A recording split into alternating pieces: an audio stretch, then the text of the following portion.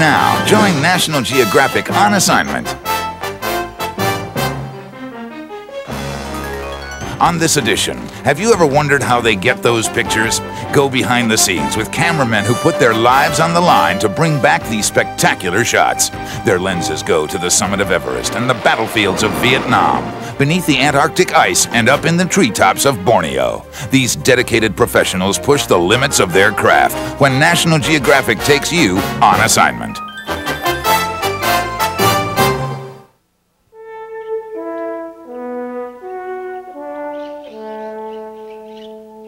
Behind every exciting film image is a cameraman.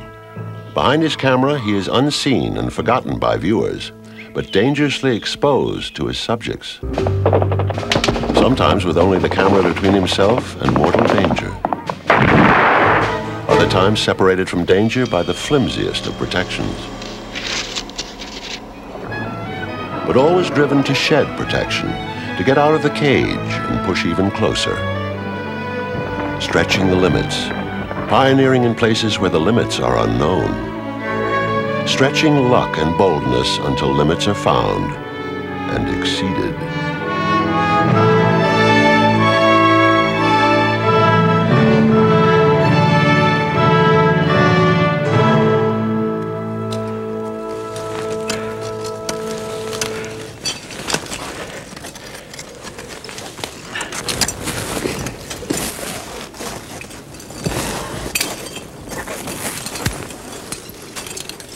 The cameraman is David Brashears, shooting a climb on an ice face in New Hampshire. Keep going. While the climber thinks about climbing, Brashears thinks about climbing and shooting. About camera position, angles, focus, and changing light. About storytelling, lenses, equipment. He thinks ahead and climbs ahead. The job is never over. You don't crawl into your sleeping bag at night and just go to sleep. There's always some fooling around with equipment, loading a magazine for the next day, being more prepared than the other people have to be. Doesn't matter if you're cold, doesn't matter if you're tired, it doesn't matter if you're hungry. You just do it.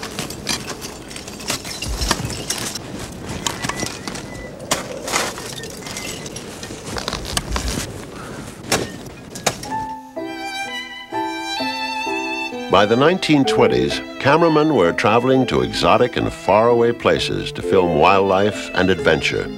And one of the most spectacular locations was Africa. Americans at home had never seen such images as these. They were thrilled by them. This was the golden age of photographic exploration.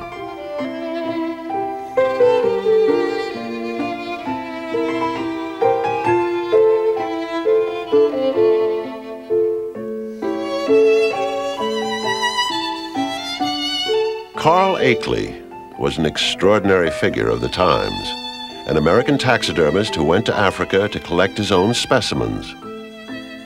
Trying to shoot a leopard, he only wounded it. It counterattacked, and he managed to kill it with his bare hands. Akeley's insistence on recording accurate details for his taxidermy led him to photography, and his frustration in filming fast-moving African scenes led him to invent a better camera for action photography. In Africa, Akeley joined forces at times with the celebrity filmmaking couple Martin and Osa Johnson. As filmmakers, the Johnsons were less interested in documentation than sensational entertainment.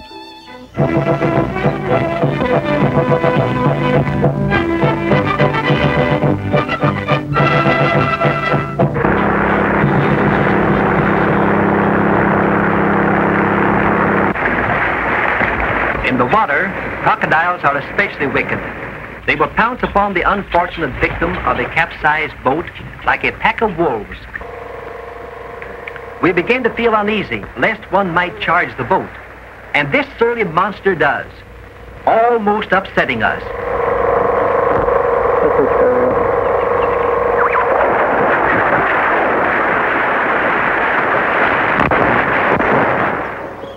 For all their showmanship, The Johnsons are recognized today as intrepid and talented filmmakers. Their movies, even with moments that now seem silly, were remarkable achievements. It must have been incredible to go there with primitive cameras, primitive transportation, and how they actually got any material out of it, out of Africa at all, was a miracle. Wolfgang Bayer, who's photographed wildlife in all sorts of conditions all over the world. Of all the animals that I filmed, I must say the primates are probably the most enjoyable ones. They are so much like us. Like the orangutans, we had to climb 150 feet tall trees in Borneo in order to go up in their environment. Everything else before has been filmed from the ground up. They were right above us, they peed on us. You know, I'm looking up there, and what are you going to do? You hang, you're totally helpless, and some orangutan decides to pee on you. Then all you can do is just keep your head low and hope he doesn't do it too long. Chasing animals, over the years I've been bitten, scratched, attacked, and otherwise mutilated by coyotes, cougars, leopards, jaguars, baboons, chimpanzees, and of course numerous little creatures. Luckily nothing really poisonous. Nature and the animals give me so much enjoyment that, what the hell, a few bites and a few diseases and a few injuries here and there, not gonna kill me.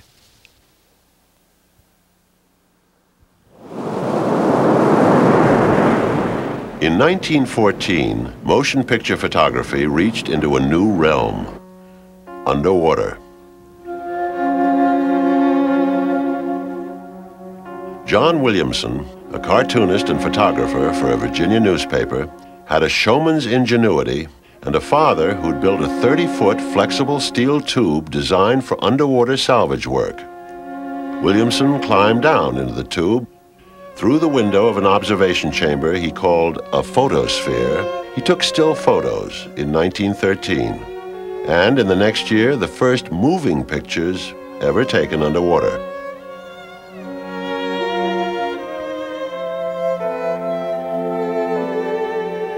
What remained to be done, of course, was filming by a cameraman who swam freely underwater. An Austrian zoologist, Dr. Hans Haas, was among the first to try to connect diving and photography.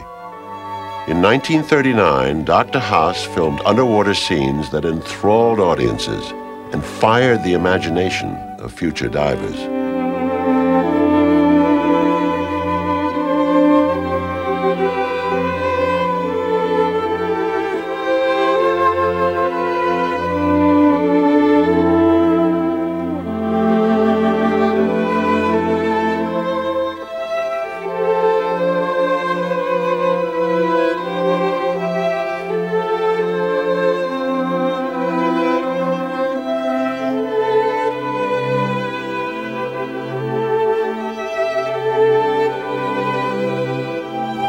Al Giddings has shot countless ocean documentaries and the underwater segments of features including James Bond movies and the deep. Doing so, he's amassed a vast library of underwater footage. But he's best known for his work with great white sharks, shooting them at first from inside a protective cage, later going outside the cage. The first time out of the cage with a great white was certainly a ticklish experience. And I went out 6 or 8 feet and kept the cage at my back, and the first animal that came near, I lunged forward a bit, not totally convinced that he was going to move off, but it worked. And I continued to move further and further away from the cages, and eventually, the last time we were in Australia, I had 5 whites circling the cages and me, and I was 30, 40 feet away with animals swimming between me and the cages. You always have apprehension, but driven a bit by the hum of that camera and the spectacle, you take a calculated risk.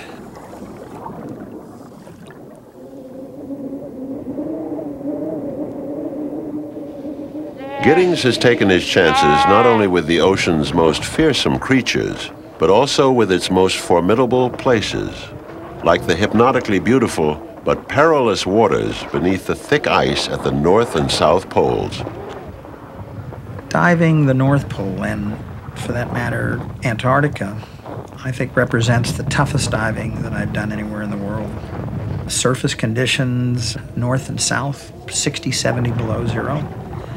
Water temperature 28.5. A canopy of ice over your head, in most cases 8, 9 feet thick. Antarctic diving is very, very, very tough. Tough on the gear, tough on the people. You're still concerned about bends. You're still concerned about all the problems of shooting and making images. But again, you're going through a hole that's 30 inches in diameter, 40 inches in diameter, and you've got a limited air supply, and you're on the bottom perhaps 40 minutes, and you know, you're gonna run out of gas, and you've got to find that exit hole.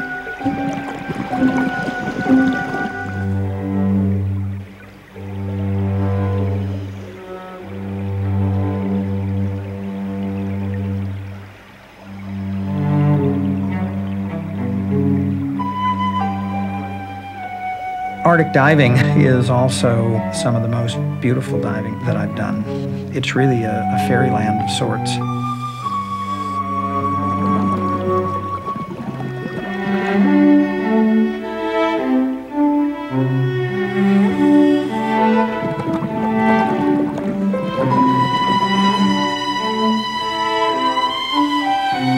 You have to be gutsy, and you have to be motivated.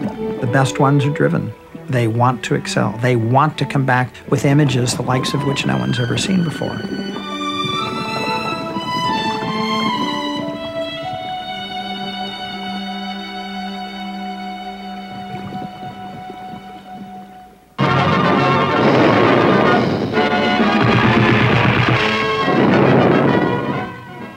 The camera goes to war.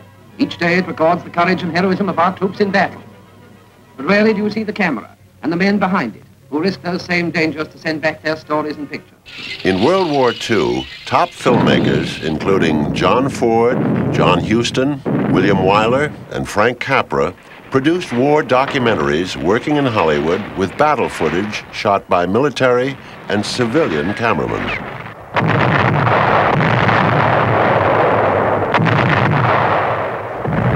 The amphibious invasion of the Pacific island of Tarawa in 1943, one of the bloodiest battles in the history of the U.S. Marine Corps.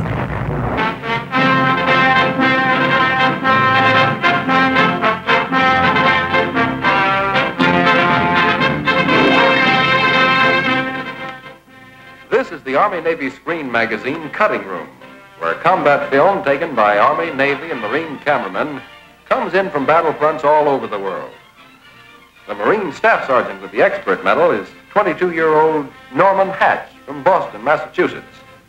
When we went in on Tarawa, the only experience that anybody had had in the Marine Corps doing a war story on film was Guadalcanal, and that was almost nothing at all. And so consequently, when we got ready to go, it was sort of like an improv situation, you know? Everybody makes it up on his own. We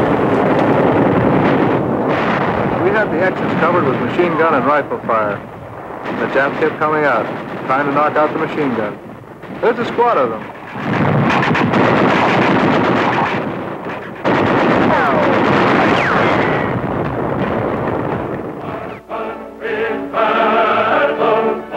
A lot of good guys from the outfit weren't there anymore.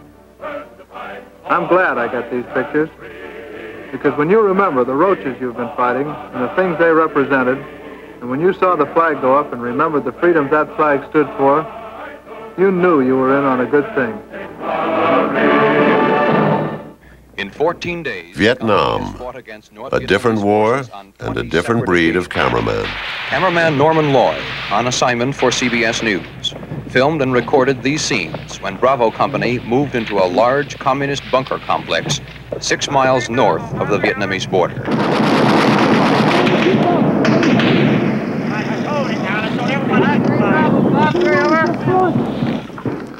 Norman Lloyd from Australia was a school dropout, a kangaroo hunter, a bar fighter, a loner. He went to Vietnam on his own, replaced a CBS cameraman who was missing in action, and stayed 4 years. He won 2 Emmys and made a reputation for courage verging on craziness. There was a lot of competition between the three networks for bang-bang footage. It was very important to get bang-bang footage. It was action. It was what they really wanted. The pressure coming from New York, there was a lot of pressure on people, on correspondents, on crews, if someone wasn't getting the story. And this led to deaths where people would do silly things because of the pressure on them, and they'd go out and they'd get killed, and this definitely happened, and other people were killed with them because of the pressure. Norman Lloyd's countryman, Neil Davis, reported and filmed combat in Southeast Asia for 11 years. He was a legend among Vietnam cameramen, a master at covering combat. When Saigon fell, Neil Davis was there, filming the panicked attempt to escape the bloodbath expected when the North Vietnamese recaptured the city. Neil Davis chose not to escape.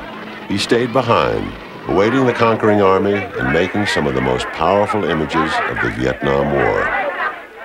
I didn't believe that there was a great danger as long as it survived the first few minutes of the communist occupation, where it's always very dicey, where there might be flare-ups and fighting immediately. Most people had left the streets. The civilian population had gone inside their houses and waited. I had decided the presidential palace was the place to be. And I went there alone and waited for them. And I thought I wasn't going to miss this end to the story. I had a moment's hesitation as the tank was approaching.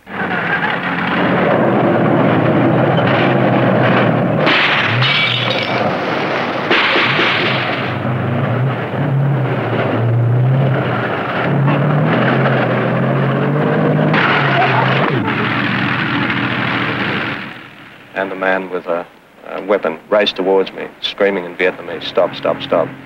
Well, I kept filming and we got quite close, and I rehearsed my bit before, which was in Vietnamese, "Welcome to Saigon, comrade."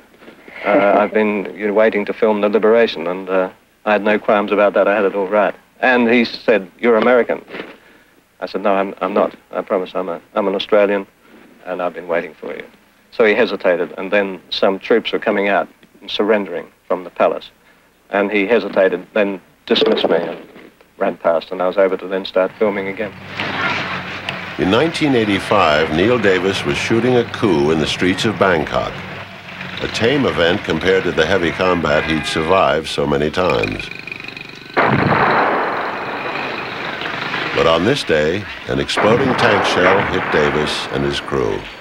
His camera, dropped on the pavement, was still rolling as he was dragged away. But he was dead, and his sound man died a few hours later.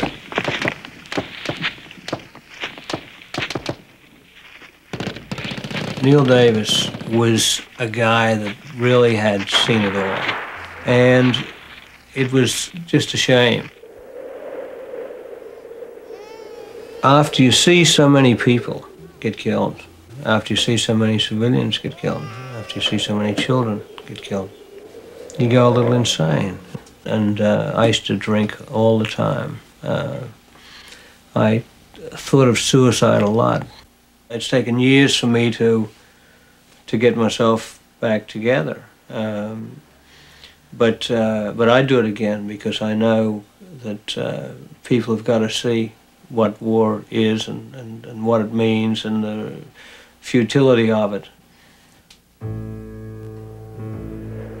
Mount Everest, a symbol of towering, irresistible challenge. Its grandeur has always inspired awe and noble effort. But Everest is also a killer. Over 80 climbers have died on it. Many more have come down broken and defeated. The summit was first reached in 1953, and then by a second expedition before an American team tried it in 1963.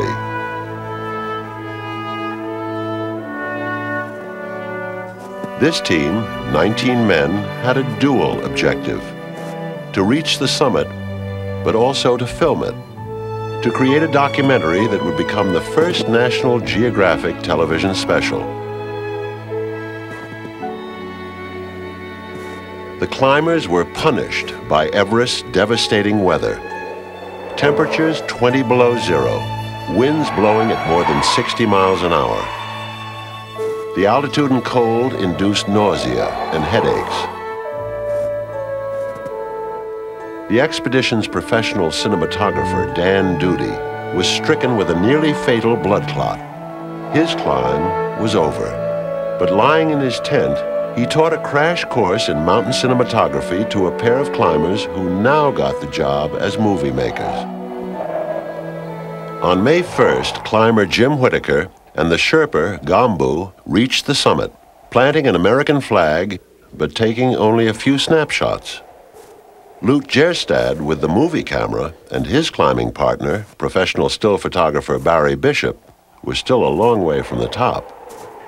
Climbing is scarcely the word for what they're doing now.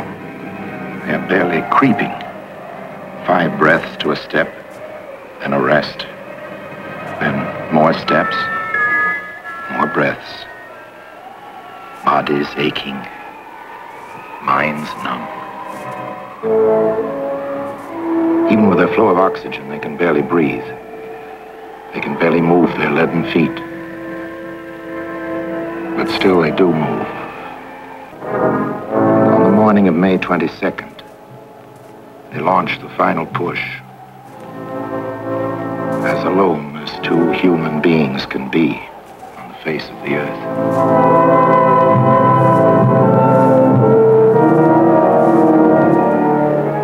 And then,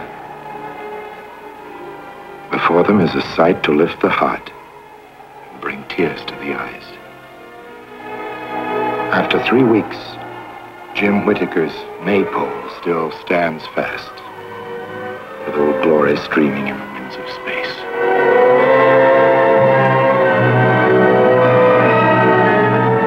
These are the first moving pictures ever taken from the summit of Everest.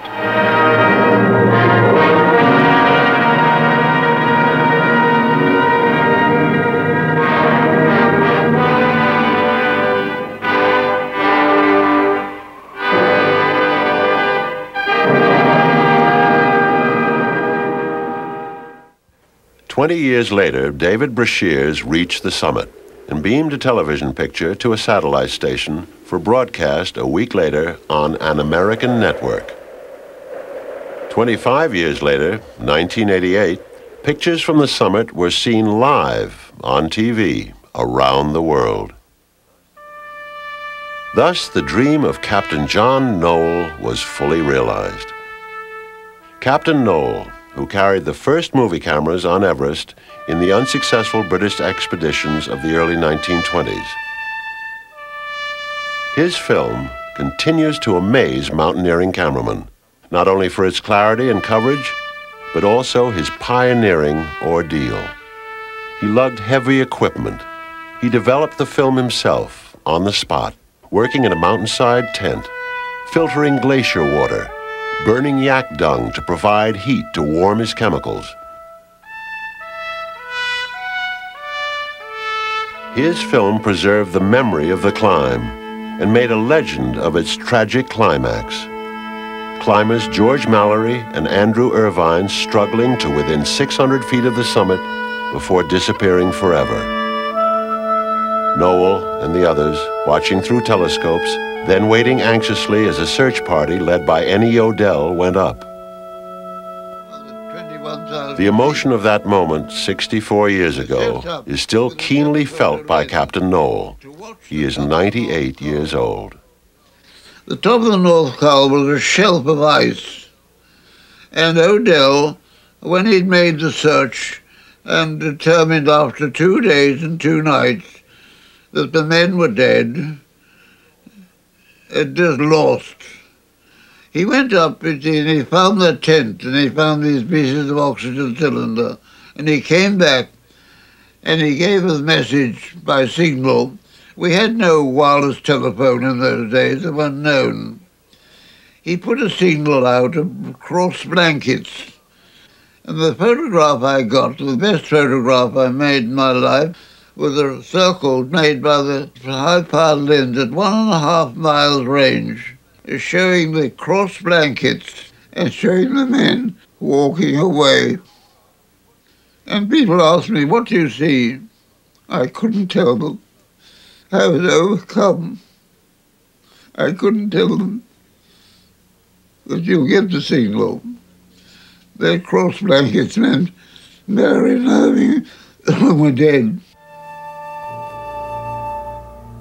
Almost 30 years passed before men reached the top of Everest. Almost 40 years till Lute Gjerstad fulfilled Captain Noel's dream of moving pictures from the summit.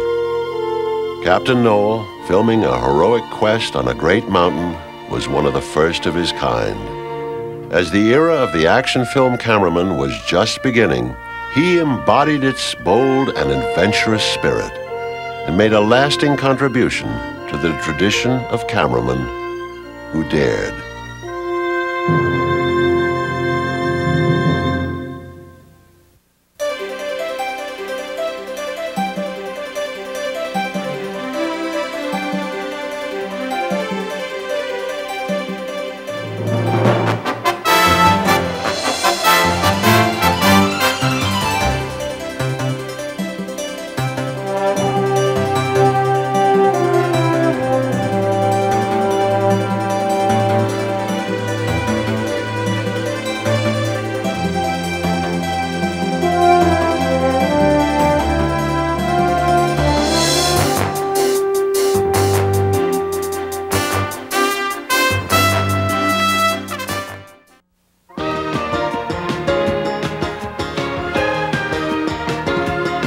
We hope you have enjoyed this presentation from the National Geographic Video Library.